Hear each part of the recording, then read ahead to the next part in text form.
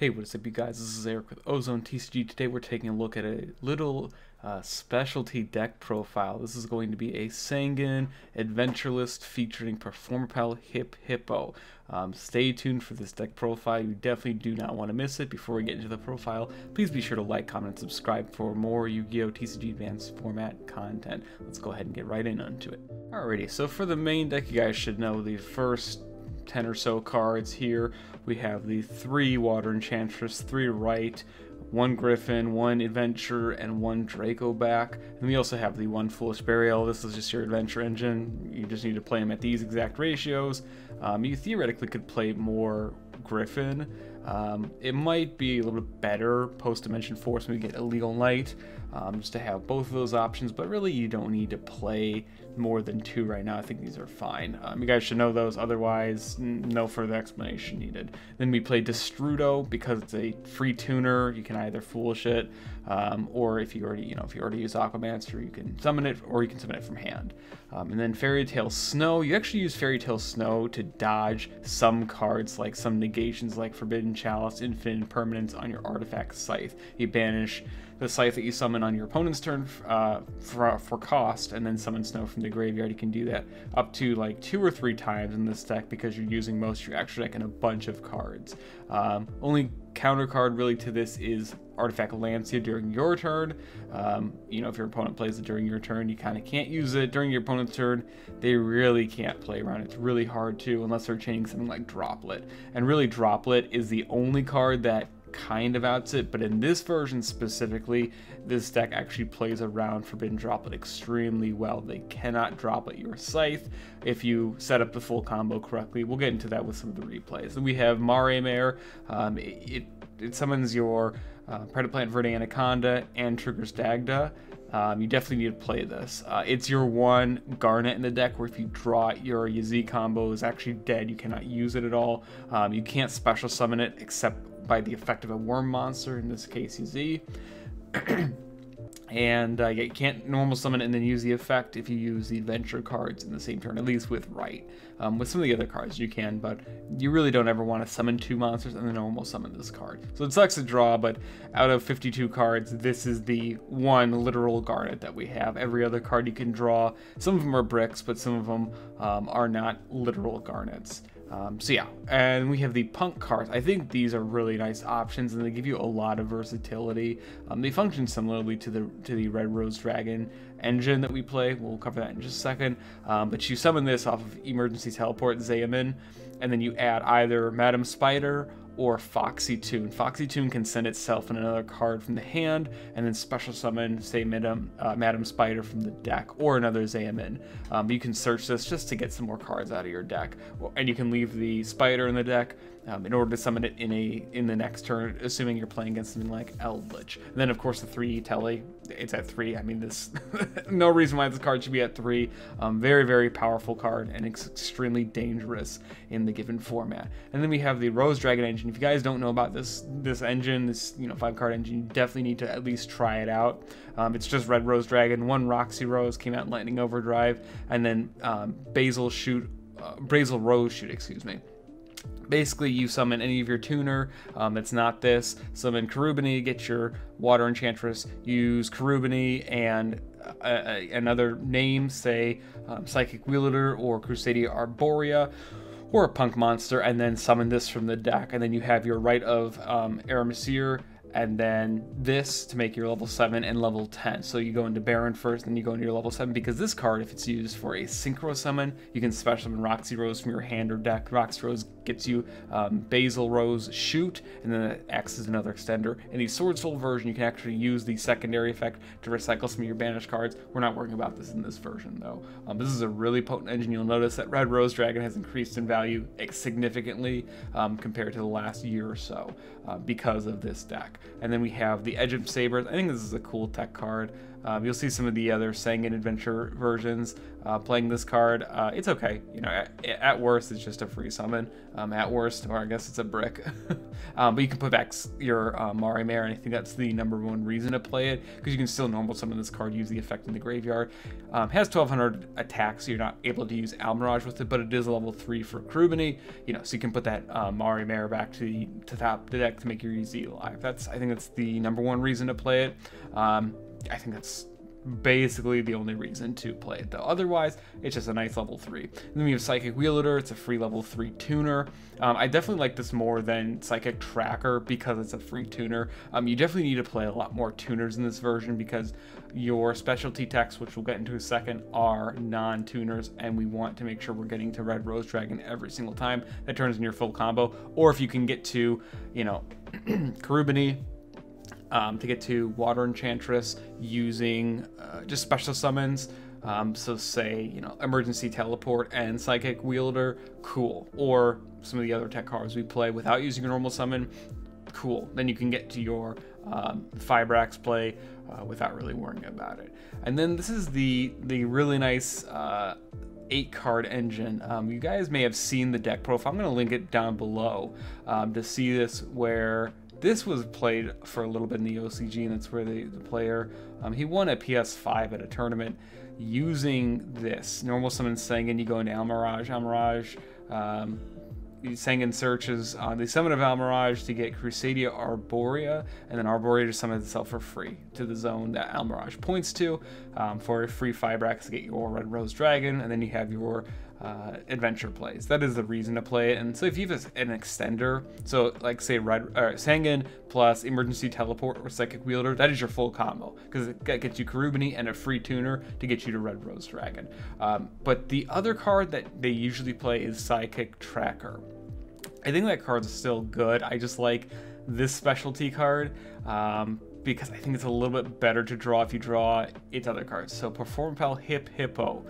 We don't use the effect whatsoever. It has nothing to do with this deck. We are playing it for Super Hippo Carnival. It says special summon a Performapal Hippo from your hand, deck, or graveyard. Then you can special summon as many Hippo tokens as possible. They cannot be tributed, and monsters your opponent controls cannot target monsters from attack for the rest of the turns except those tokens. Cannot special summon monsters from the extra deck while a Hippo token is in a monster zone. So we don't actually need to summon those Hippo tokens. That's an optional effect. That's from the, I think from the Arc 5 anime, where they actually do use that. We are using it just as an extender. It is an emergency teleport for your level 3 Hippo. Theoretically, you can do this entire combo without the normal summon, depending on if you draw emergency teleport or not, plus your Super Hippo Carnival, which is a fake emergency teleport. I really like this card because you can still special summon your Hippo from the graveyard, so it acts as a nice little fodder. If you draw the Hippo, cool. You draw, say, Hippo Carnival and Hippo. You can, you know, add your Griffin from the deck to the hand using Fateful Adventure, discard Hippo, and then still summon it later. That is the difference between this and Psychic Tracker, and I still think this has a lot more merit overall than Psychic Tracker. I know Psychic Tracker does special summon itself for free if you draw it. However, we are playing the extra copy technically in here, and I think there are just enough extenders and enough free summons to make this decent enough. So this is I think this is really the highlight of the deck is the Sangan package plus Hippo. I've been waiting to use this. One of my old friends at old locals, shout out to Tyler, showed me this card, and I think it was just the coolest thing in like a level 3-axis toolbox way back in 2016 during Blue Ice format of all things. He was playing a version of this. This is where I've always kept it. I've always had a play set of these cards since it came out in Dark Illusion. I'm really glad that it's actually playable technically in this deck. And then of course we have the Fusion Destiny package and artifacts. I definitely think that you can cut the Lancia, but I would play it just because you don't really want to lose to PK of all decks. And sometimes the Mirror, it's really good versus the Water Enchantress start, even if you shotgun it. So if they're playing like Gamma, it's really only counter as well as Called by the Grave. I just think that these cards are absolutely needed in this version of the deck. In the Sword Soul version, not so much, but in this, yeah, you gotta play at least the Fusion Destiny package and the Scythe, because the Scythe lock is your play. We'll show you guys a replay in a second, specifically with Hippo, both with your normal summon and without your normal summon. You'll see that in a second. But I think these are just like the generic cards you play as well. The Ash Blossom, Called by the Grave, Droplet, that's really it. So unless your opponent's playing this version of the deck as well, I don't think there's really a way to play around it the same way in this build. PK has his own version to play around it using some of your trap cards like Fogblade and Breaksword and Rusty. But I don't think it's nearly as strong as a version like this, because this deck does not lose to something like Lancey. Your plays don't rely on banishing except for Water Enchantress. So if you already draw the right, then you're still fine. You're absolutely fine. Yeah, I just don't think there's a reason to play the Phantom Knight cards over these. I think overall, just these lower power cards tend to be better because they don't brick nearly as much and don't lose to or play into as many hand traps.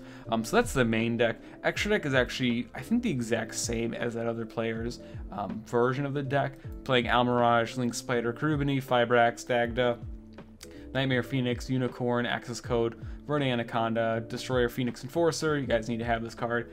Baron de Fleur, same with this. The Sword Soul version of the deck actually plays 2 of these and doesn't play sometimes Savage and doesn't play the DP package. But if you want to play 2 Baron in this instead of, say, I don't know, Nightmare Unicorn, you could. I don't recommend it though. I think DP adds a lot to this, especially for your ending combo. Then Shooting Riser, in case your monster's negated, your Dagda's negated, you can actually go into this in one of the combos and mill it from the deck, and then standby phase Baron can actually summon it back. There are a bunch of options when playing around hand traps. And then Yazi, Evil the Yangzing. This is part of your combo too with Mari Mare, and then Arclight. This is actually what stops your opponent from using Droplet, discarding a monster. It says any monster sent from the hand or main deck to the graveyard is banished instead. Because they can't send a monster for cost from the hand to the graveyard specifically, it doesn't discard technically, it just sends, it has to send. It actually turns off that, so they can only send spells and traps. Meaning you can still respond with something like Snow, you can still negate with Baron, you can negate with Arclight itself. Yeah, there's really no counterplay to it if they don't have, you know, some kind of out for it, if they don't have like 4 outs or 4 negates or something like that. It is really, really difficult to play around this version, especially. This also turns off cards like Ghost Ogre and Effect Veiler, because those cards also send to the graveyard, they don't discard as costs. And then finally, Borreload Savage Dragon. Sometimes we'll go into this. Honestly, I think this is the card you could cut the most. You could play something like Black Rose if you really wanted to. You could play that with the Rose Dragon cards. I just don't see this being summoned too often. I'm sure it's fine when you do. It won't come up in too many games, I don't think. Side deck is really up to you guys. We had just kind of really basic ones like Gamma, the Gamma package, Token Collector for the Mirror, and for Sword Soul, Lightning Storm for back row decks, Cosmic Cyclone for back row decks, Red Reboot as well, and then Solemn Judgment going first. You could play either Solemn Judgment, Opponent of the Red Lotus, or Anti-Spell Fragrance. I think they all do pretty much the same thing in this deck. Basically, you just have to have your Scythe Resolve. And unless you're playing something like Eldritch, which you really don't care about because there are ways to play around stupid stuff like Evenly. Eldritch can't send itself from the hand to the graveyard as cost, so Trap Eldritch is actually just a free matchup. Yeah, I don't think they really do that much. Otherwise, you could play something like Imperial Iron Wall too. Yeah, I don't think there's a whole lot of other really main, side deck cards you need. But we're gonna go ahead and show off some replays on how this deck plays, especially featuring both Sangan and Performapal HIPPO. Take a look at them and let me know what you guys think.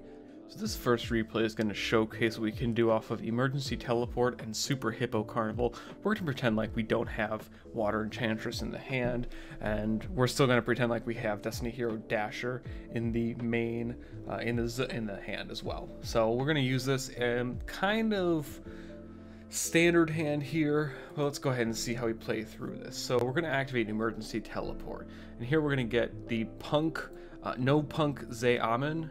And Zeaman's going to add our Foxy Tune. We're going to go ahead and use Super Hippo Carnival in this case, summon HIPPO, and then use Cherubini effect to get our Water Enchantress. And Water Enchantress is going to grab us our Rite of Aramasir. And then we're going to use Rites. We haven't used any normal summon effects, we can still activate it. And then we're going to use Foxy Tune, pitching our other, discard whatever we want from the hand. In this case, it is the proxy Water Enchantress to summon Madam Spider from the deck. You can also summon another Zeaman. It really doesn't matter if you want to play you could even play Wagon, and Wagon's not great, but in this case you could also play Madam Spider for an additional interruption. You can do a trap card. You can add one of the trap cards by paying 600. In this case, we're just going to use it for the tuner effect, and then we're going to go ahead and use Fateful Adventures effect. Then we're going to get our Wandering Griffin. And of course, just so we don't, lose any of that, did want to say here is actually where Nibiru, right when we summon Wanderer, right before, when it activates in hand, if we were to get Nibiru there, that would be a choke point, but it wouldn't be the end of the world. It does make Griffin not as strong, but it really just depends on your hand. In this case, we're going to go Fibrax, though, summon our Red Rose Dragon, and Red Rose plus Griffin is a level 10. In this case, Baron to floor, and then Red Rose triggers.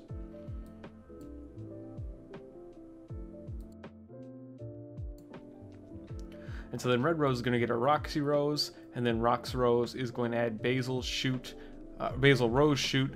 We use Yazi, destroy Yazi, summon Marimare from the deck. Then we summon actually our Dagda in this case. So Dagda, we're going to use our Marimare and then summon, or in this case, we can use Dagda on the first effect of Marimare. It doesn't really matter when you use it. If you want to play around certain cards, you can use it early, but you don't have to. Then we use our Link Spider. This is actually mandatory in the combo because Verde Anaconda requires 2 effect monsters. And so here we're going to have our Verde Anaconda plus our set card. And so the Basil Rose Shoot is actually relevant because it summons at level 3 back to make our level 4 Herald of the Arclight plus a level 1 non-tuner. We do banish our materials, and honestly that's okay, because if you Scythe Lock them, plus have DP, plus have Baron, plus have Arclight, you're probably not losing, even versus a deck that doesn't really care about Scythe at all. But this is the setup, so they can't Droplet monsters you. Because of this, really, I don't think there's a whole lot of counterplay to this. You have to have something like Gamma, Droplet. I mean, there's really nothing else you can do about it. You have to have like 3 interruptions on that just to not get Scythe locked. That's not even counting through anything else. If they see that you're playing a certain deck, you play triple tactics talents or whatever, it just doesn't even matter at that point. It's ridiculous. I think this is one of the strongest ways, but we're going to feature after this in just a second. We're going to feature the HIPPO plus Sangan combo, and really it's basically always going to be the same combo because all your cards just want to do the same thing. You can also, this is how you play around evenly versus something like Trap Eldritch. You can set Lancia from the deck instead because Artifact Dagda sets any artifact monster from the deck, and you can destroy it with DPE, or you can destroy Lancia plus Dagda and then get the guarantee double summon. Whatever you guys want to do, but this is one of the strongest plays. I think this is the strongest play in the game right now.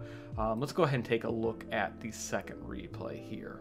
Alright, in this case, of course, we have the Destrudo and Super Hippo Carnival and Griffin, and we actually opened up Fateful Adventure. I don't think this is awful to open up. You don't really want to, just because you get it for free later, but I think it's fine to open up, and honestly, I probably should have activated it first, but that's okay. We're gonna just pretend like we have just the Griffin right that we drew it, and have Super Hippo Carnival. Honestly, if we had any other blank, except for, Marimare, it would be the exact same combo. We just would have, like, defensive cards in hand, anything like that.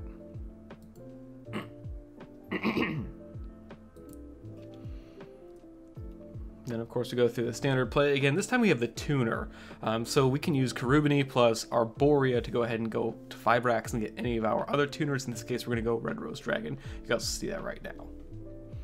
And then from here, it's the exact same combo. Honestly, Super Hippo Carnival just takes the place of something like Psychic Tracker, just to make sure your combo is more consistent. If you also want to play an Xyz, say Break Sword, or any card that can attack directly, there are a few rank 3s that are okay options. You can actually make AA Zeus, and then clear the opponent's board going second. That's assuming, again, you don't get Scythe Lock. But versus something like Eldritch, if you have just 2 level 3s left, something like E-Telly plus Super Hippo Carnival, it's the same thing. I mean, you can really clear them, you can outgrind them. This deck does not lose to something like There Can Be Only One particularly, because all of your cards are basically going to be different types. The only thing that's relevant is Artifact Dagda plus Herald of the Arclight. Those are actually fairies. Otherwise, and DPE and Baron. Otherwise, you have just plants, just a bunch of different types. You have fiends, worms, cybers, dragons, machines, winged beasts, another fairy, okay, and then warrior, okay, and then yeah, regular beasts. Just a bunch of different types. I think Gozen and Rivalry, going first versus the deck is strong. but I don't think something like There Can Be Only One, which traditionally has been a better floodgate in, over the last like 4 years, hurts this a lot more. But let me know what you guys think. We're gonna go ahead and wrap this up, and then yeah, we can go ahead and maybe experiment with this deck a little bit more. I really want to see where this goes. But if you guys like this deck profile, please be sure, again, to like, comment, and subscribe. Let me know what you guys think in the comment section below for this. I'm really excited to play this. I'm going to play a very similar version of this at some of the tournaments. I do like the Sword Soul version overall more. I just think that this has a lot more flexibility. This is a far more creative way to play the deck, because Baron destroying Izzy to summon a different Worm monster is really, really fun to resolve. It's nice. Making Herald is also really, really cool. Yeah, but let me know what you guys think. I really want to feature a lot more of these deck profiles. I think the adventure stuff, just the adventure good stuff, the fact that it's probably one of the best decks, if not the best deck in the TCG, says a lot about how much the format has changed. Even though it's not a great way to play the format, having to play around Artifact Scythe, I think it's just cool in deck building theory. But let me know what you guys think. Yeah, we'll feature more of these. But this is Eric with OzoneTCG. See you guys in the next one.